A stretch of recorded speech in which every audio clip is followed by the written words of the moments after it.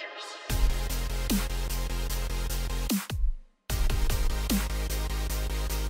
Welcome to EECO Ask Why. Today we have an idea episode, and I'm very excited for this one. We're talking about leading with grit and grace, and it's about a journey of organizational culture change.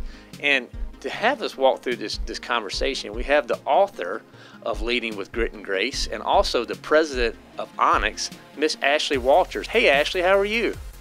Great. Thanks so much for having me, Chris. Oh, I'm so excited. And when we met for the first time, it was an instant connection. I loved your story, and you told me about your book, and I think I ordered it while we were talking together, actually, and it came in, and my wife said, your book's here, and I remember just sitting down, and I just couldn't stop. It basically read it from cover to cover, thought it was such an amazing story, and loved all the areas that you covered. So very excited for our listeners here, and maybe get us started to talking about the why.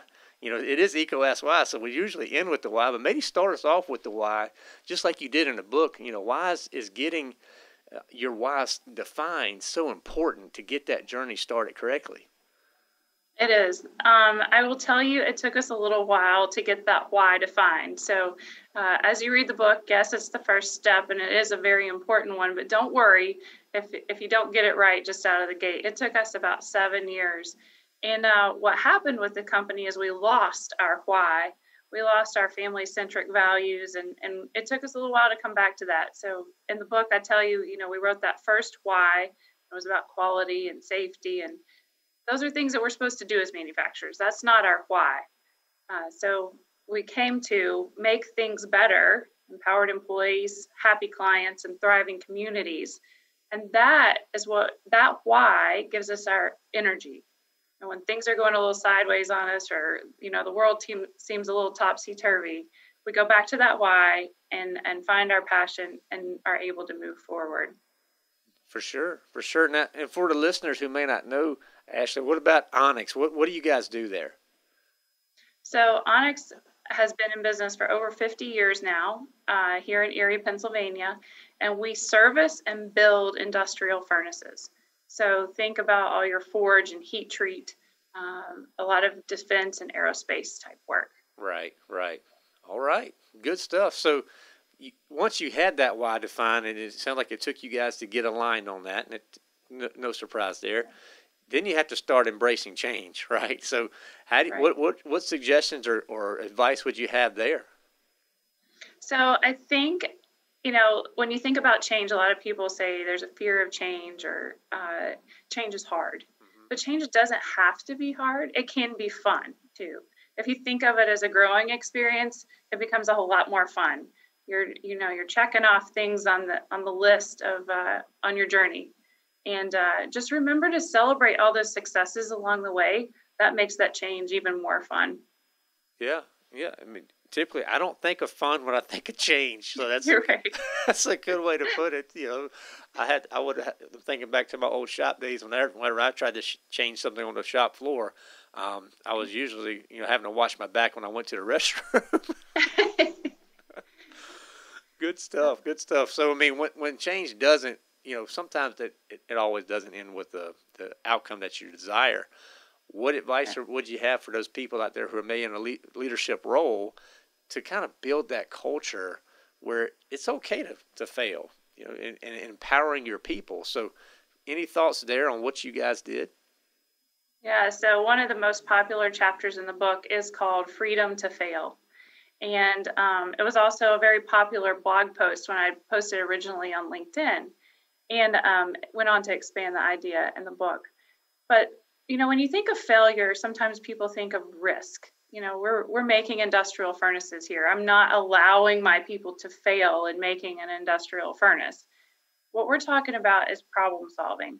So we are choosing a journey, a path, and we're trying to tackle a problem.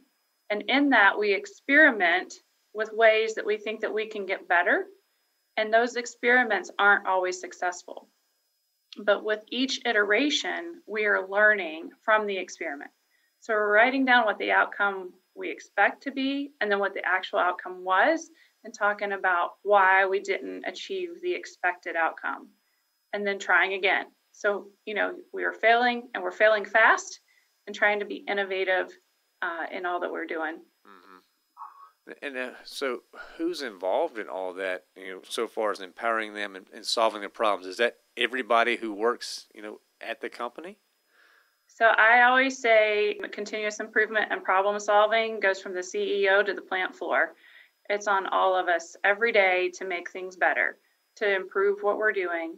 And with that greater mission in mind, that we're improving ourselves so that we can be better for our clients. But we're also, most of what we do is in a plant and a client site.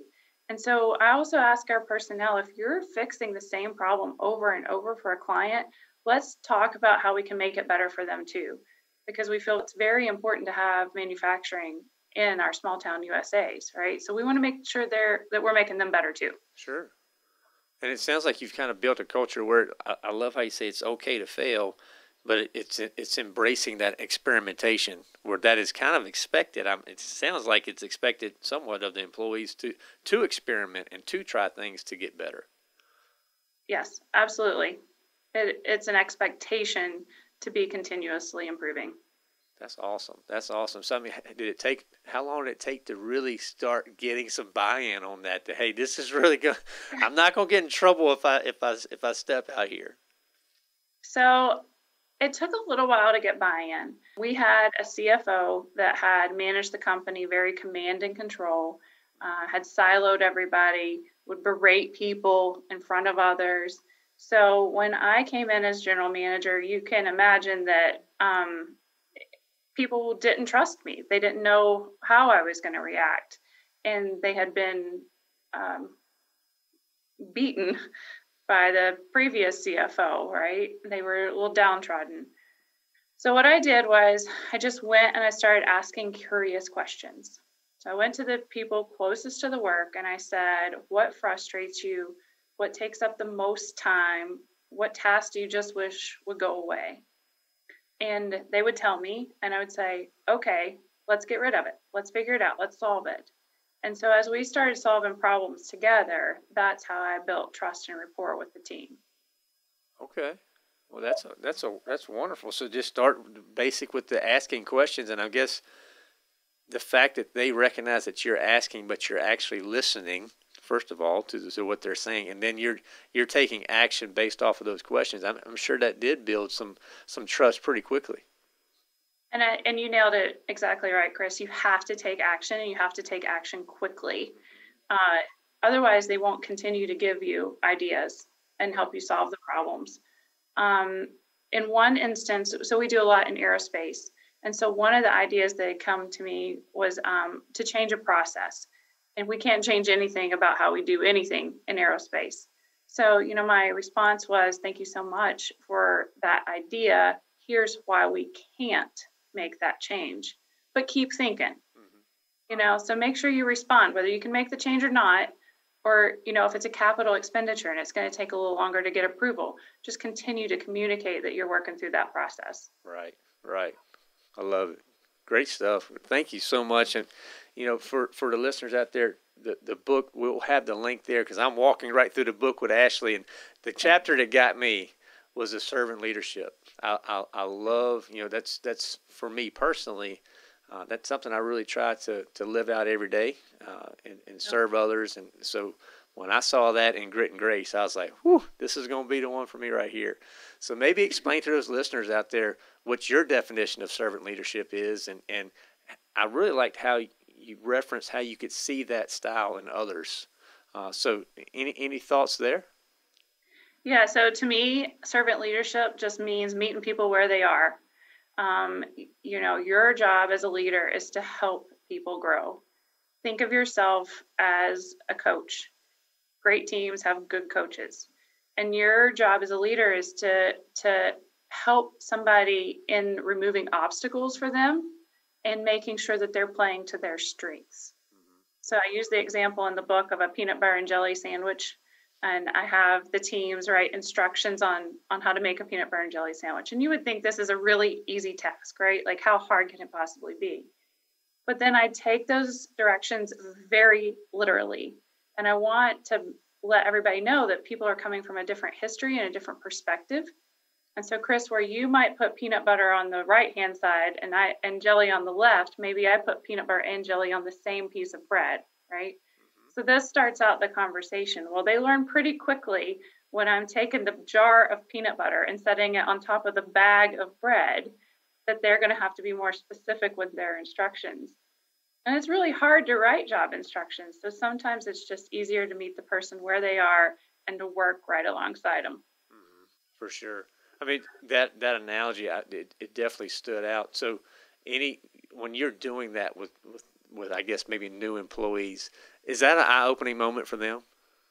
I did it with my production floor manager, and at first he said I was a jerk, and then he's like, I get it though. He said, I can't just tell them. I said, when the outcome isn't what you were expecting, you need to really think about what it is you said to them, because their history and perspective makes them hear it differently than how you are saying it.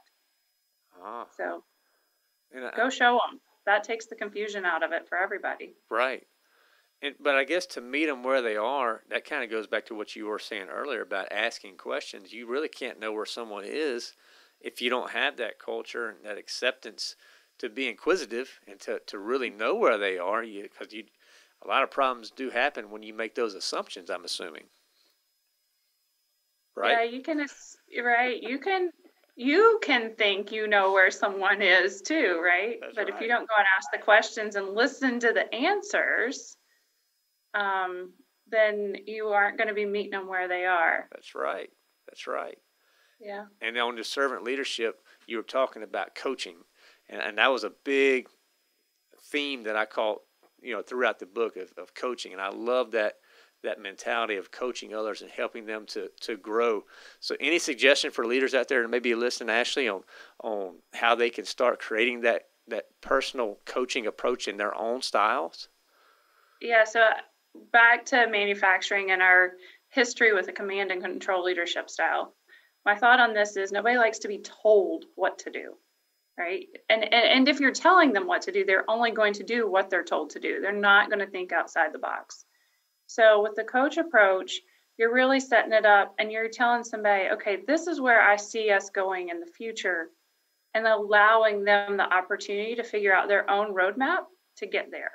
And it's so much more fulfilling to get to the goal by your own way than to be told every step to take. And the coach is there, as a guide along the way. Once again, we're helping remove obstacles. We're helping somebody see their blind spots, but we're doing it with a front, like looking out the front mirror. We're not looking in the rear view like we do with annual reviews. So I share in the book that I had a very poor annual review, and I'm an overachiever. Like I want to be the best at everything I'm doing, right? And that review sat really poorly with me because I'd been told to write a manufacturing plan. But what I'd really done was identify the problem and move the entire manufacturing operation, but I hadn't written a plan.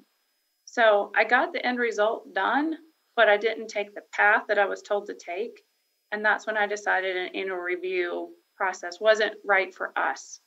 We're so agile and we have to move so quickly that I didn't want to be looking in the rearview mirror. Right. So who are the coaches? Is it across the board? So we have, the leadership team are our coaches, but we also have peer coaches. So when somebody's working, we do a lot of like cross collaboration. We found pretty early on in the journey that if we weren't asking the people in front of us on the task and the people behind us on the task, that we would get things really messed up really quickly. So we do a lot of cross collaboration as well. Okay. Now, do you coach the coaches per se? Do they go to training for this to learn some coaching styles and techniques? We did. We started out 2020 with a coaching class, just setting the stage for this new approach, because it was 2019 when I decided we were no longer going to do the annual reviews. So 2020, as you can imagine, got off to a little rougher start than we had expected.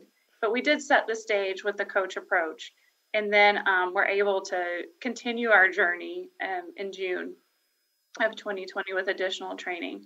While it's not an incredibly formal process here, we're not documenting every time we meet with somebody, but we're making sure we have those conversations in those coachable moments. So don't think you can say, well, Tuesday at 10:30 is going to be a coachable moment, right? Right. That's right. Well, it sounds like, though, you're being intentional about really trying to build them up to think differently, to act differently as a coach, and that ultimately is going to make such a huge impact on your business. Yeah, we're pointing out like when things are going astray, but we're also talking about when things are going really well, and noticing the changes that are being made.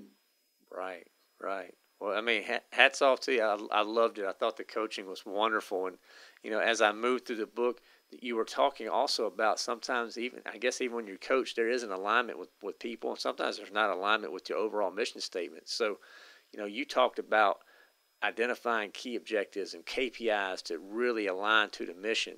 So, any advice out there for businesses moving forward to try to get those metrics right, or evaluate, hey, that we're chasing the right stuff, that our people know what's important and how they're impacting that? So my advice on KPIs is don't dig too deep. Don't get too granular with KPIs, because you'll find what you are measuring gets moved around, right? It's how people win a game. So we keep it very high level.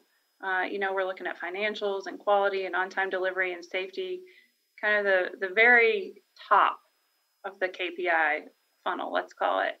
But what I do that is probably different is I choose one wildly important goal for the organization for the year. And when I say I choose, it's not just me choosing, it's what we need to focus on as the organization. What's most important? And I talk about how, we always talk about our priorities. Well, priority was only meant to be singular. You may only have one priority. And so that's what we call our wildly important goal. And then what I ask is each leader for their department chooses the battle that they're going to fight to help us win the war, to help us get to that goal. And then they ask their personnel to choose their battle. And that's how we cascade a goal through the organization. It's not me as the leader choosing the goal for every single person through the organization. It's the ones closest to the work that are choosing their goal that they know that they can achieve. And then they hold themselves accountable for it. It was their goal, not mine, right? Right. Now, do they typically align up? Because you mentioned cascading goals, and I love it. So do their goals align up to your wildly important goal? Is that typically what you say? Okay. Yeah, they definitely do. So we, this year, because we're an employee-owned company, our goal was to increase our earnings per share. That's important to them now that they're an owner, right? And so we have had a lot of education around how do you affect the earnings per share? What can you do to help minimize costs or increase sales or whatever it is in your department, in your world that you can do?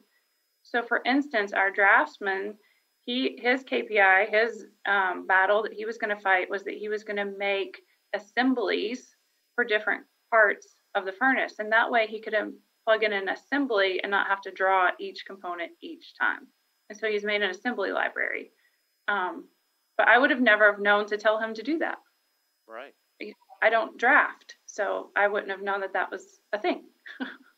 Well, it's so great and I think that's so many times when I've talked to business leaders, that's the missing link, is having the tie from the floor standpoint back to what impact am I making on the actual company important goal. For your instance, the WIG is I believe what you referred to it as. So the fact that you guys are being intentional about that and really giving that map. Now, do they see that? Is there a visual or something like that? So do they know, hey, this is the wildly important goal and here's my tie to it? Is there any visual tie there? Yeah, so we meet as a team on a quarterly basis, and we talk about where we are tracking against our goal. And so they're reporting out to their peers on how they're doing against the goal that they chose. Okay. So right back to accountability, right? Especially as employee owners, you want to make sure everybody on the team's playing and doing their best. And then it also serves as education for the other peers because they don't always know what somebody else's job is or what it entails. And so they really get to learn the whole business by hearing their peers report out on how they're tracking against their goals. I think that's such an important piece, and it's not overlooked, but it's just undervalued when you're in an organization and you know your tie to what's important for the company, but you also know everyone around you. That just creates this unity in the culture. And so if they're reaching out, I'm imagining if they're reaching out to another department that they typically wouldn't work with, they're not going in completely cold. They know what some of that department, for instance, is trying to accomplish to get the overall wildly important goal achieved. Yes. Perfect. This has been fun. I'm loving it. So I'm going to shift us real quick on a topic that I love, that I've learned a lot over since starting the podcast, and it's around marketing. And I just think it's fascinating that when you went there within the book, you talked about the value proposition and the customer voice, and that this is some areas that you've seen businesses miss. So curious, how do you connect those two? You know, and do you have influence on one versus the other more as a leader, or are they both equally as important? Just your thoughts here. Yeah, so I think that customer voice is very important. And I think the value proposition has to be created from what the customer voice is.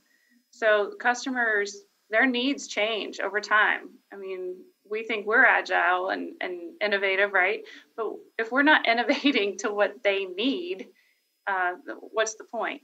And if we're not serving them, then they will leave.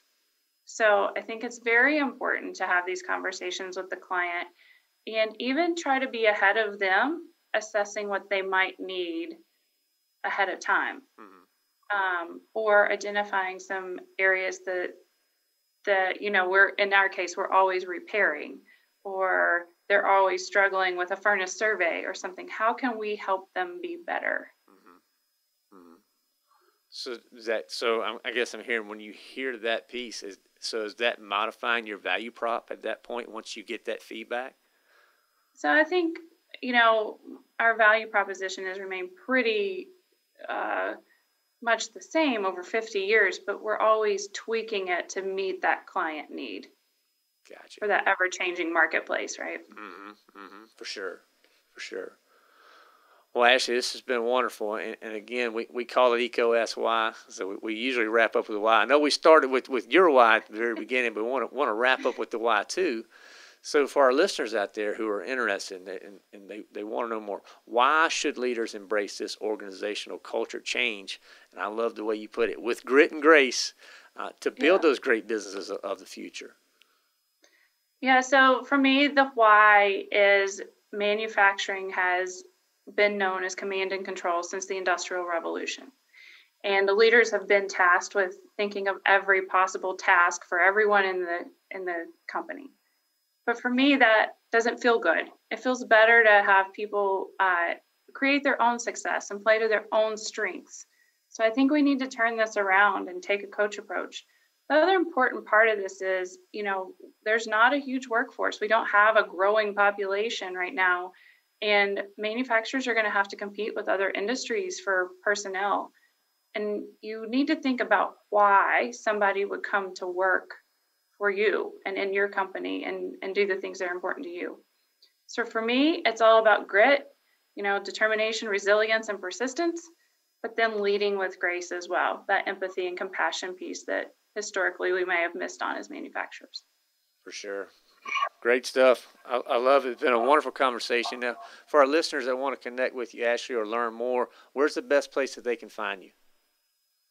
So LinkedIn is a great place to find me and start the conversation. And of course, you can find the book on Amazon. Yep. And we will have, as usual, listeners, in the show notes, you'll have the link to Ashleigh's LinkedIn profile, as well as a direct link to Amazon to get the book. Send her a note, let her know where it's printed at.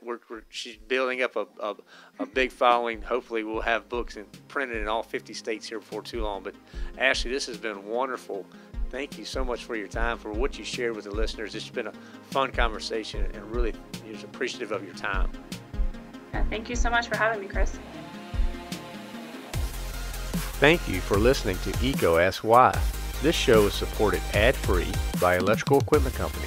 ECO is redefining the expectations of an electrical distributor by placing people and ideas before products. Please subscribe and share with your colleagues and friends. Also, leave comments, feedback, and any new topics that you would like to hear. To learn more or to share your insights, visit ecosy.com. That's EECOASKSWHY.com.